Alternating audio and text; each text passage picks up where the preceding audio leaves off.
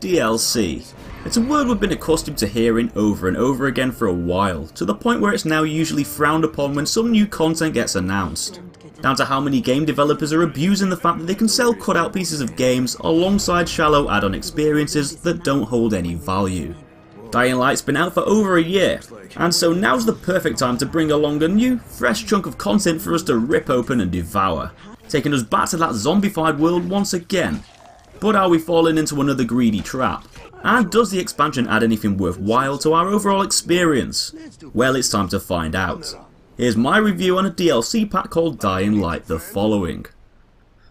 After escaping the infected bowels of Haran through a sewer system, Krale, aka the guy who likes to risk his life to deliver a letter, is on another dangerous mission to find out how to control the zombie virus, and become immune to it after hearing a survivor babble on about a weird cult in the countryside that knows how to deal with it all. Antigen supplies are at an all-time low, down to everyone in the tower hogging it all. And being the hero, it's your job to go and seek out this mythical immunity and save your friends from the infected shitstorm that you've left them all behind in. Venturing off into the countryside seems like the best bet, but it's not long before you realise that most of the survivors out there are part of a weird religious cult called the Children of the Sun, and worship a leader called the Mother.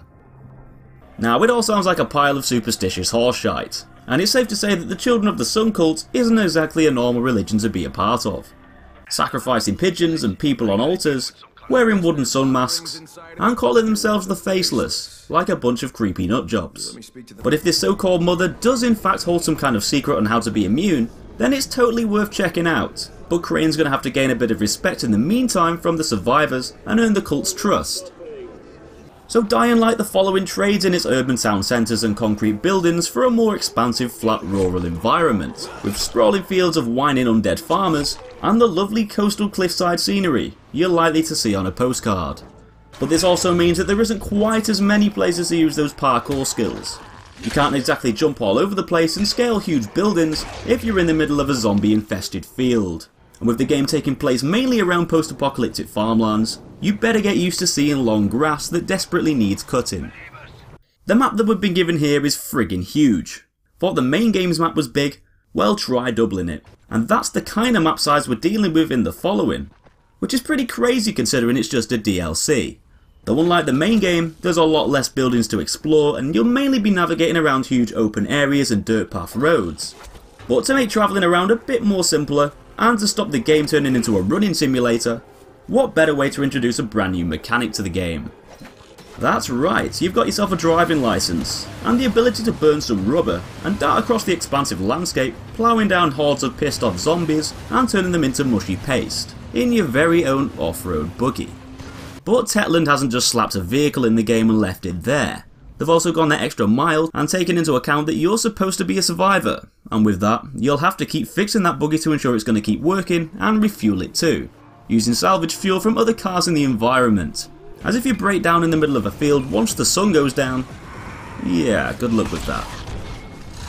There's also upgrades for the vehicle, customization options to pimp your ride, and it's even got its very own skill tree. Lots of attention put on driving in this DLC, and it's surprising how much depth is here. Though you don't actually need your buggy in most of the game's missions, but it's a great way to get you from A to B quickly, especially with fast travel being something that just doesn't exist. Speaking of the game's missions, they go from the safe and simple, go take this thing to this guy type tasks, to the downright spooky and fucked up. Damn, well, that's all kinds of fucked up. But most of the time they involve helping out survivors, to become noticed by the Children of the Sun cult.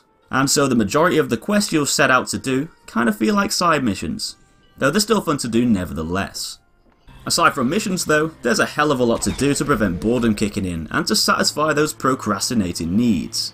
Getting sidetracked in open world games is a pretty normal thing to do, and Dying Light the following is no different.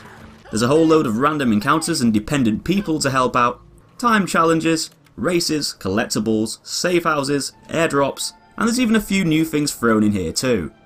Ever wanted to venture into a volatile nest and take on those predator wannabes head first? Me neither, sounds like a stupid idea. But wait until the light dies and the nasty pasties come out to play. If you've got enough balls, this will give you the window of opportunity to crawl into their nest like a sneaky bastard and slap their babies over the head with a metal hammer. Probably sounds like the most messed up night out ever, but doing this will not only give you a bunch of valuable XP, But it'll also lower the number of volatiles you'll see snooping around when the sun goes down, trying to give you a hard time. But if the sound of getting your face eaten by another zombie's face doesn't sound like a horrible death, you can always get trampled on by one of the game's newer creatures, the freaks of nature. Though when I say new, they're basically boss versions of already existing enemies like the Demolisher that take an absolute shit ton of damage to take out. The kind of battle designed for co-op, unless you fancy crafting and throwing molotovs for half an hour. These guys are as hard as nails, and they're the toughest enemies to kill. So tough in fact, that they even warrant their own health bar that pops up at the top of the screen. So it's definitely best being prepared for a war if you choose to take one on. Dying Light the Following will have you saying things out loud like, "Please get off the car, I can't see the bloody road." "Bro, do you even lift?" And yeah, it'll be alright. Every now and then, a DLC pack gets released and turns out to be a great addition or extension to an already existing game. And I'm happy to say that Dying Light the Following is one of these fairly rare spectacles.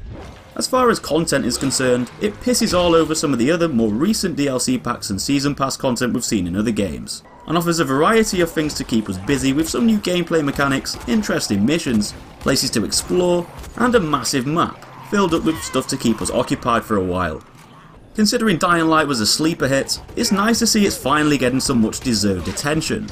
The Following isn't a quick cash grab, but instead it's a fully fleshed out experience, expanding on what we already enjoyed from the base game, plus adding new elements to the DLC to keep it fresh and different enough to care about.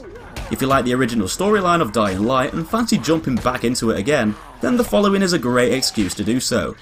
Let this be a lesson to all game developers across the globe. This is how you do DLC.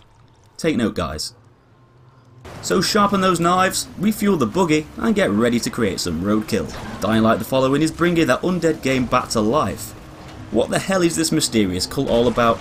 Is there really a cure for the infected? And will Kyle Crane ever stop trying to be a good Samaritan? Well, one thing we know for certain is that there's plenty more zombies waiting to have their arms sliced off and their heads bashed in. So guys, that's my review on Dying Light the Following. I hope you enjoyed it. Please be sure to smack that like button if you did before you go, and subscribe to see loads of other reviews, guides and videos. Thanks for watching, and I'll see you in the next one.